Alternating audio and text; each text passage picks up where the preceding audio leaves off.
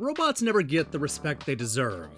When we're not turning them into dumb cleaning products, we're trying to kick them over or humiliate them in front of live audiences.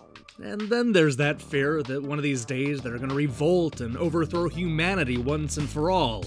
Sure, we might love Robbie or Wall-E, but all it takes is one Transformers movie to poison the well. Super Mutant Alien Assault pushes back at this cyberphobia by giving us a robot who isn't afraid to fight to the death to protect his human companions. I'm not sure that makes up for what the robots did to us in The Matrix, but it's a good start.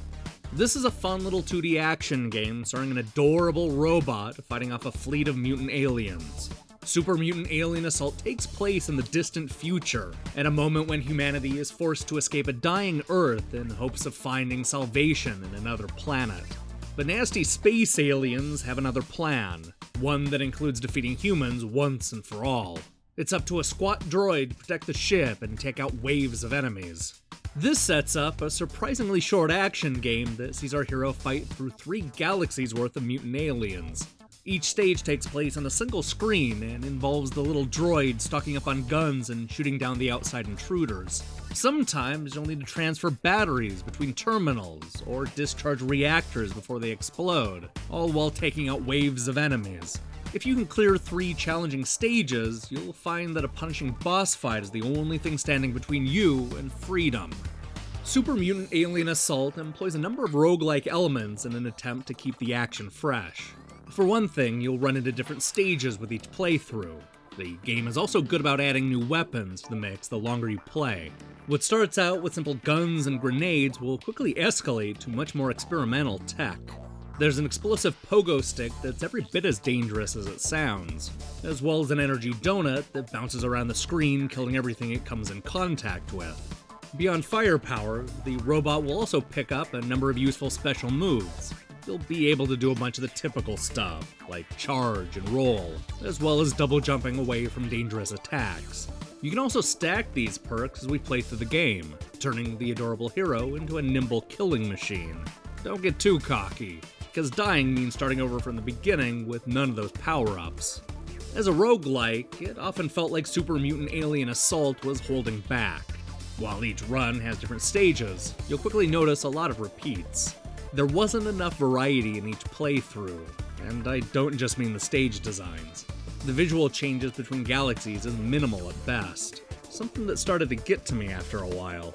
There's a reason why games will often jump from one extreme location to the next, and it's because seeing different backgrounds keeps you interested and engaged.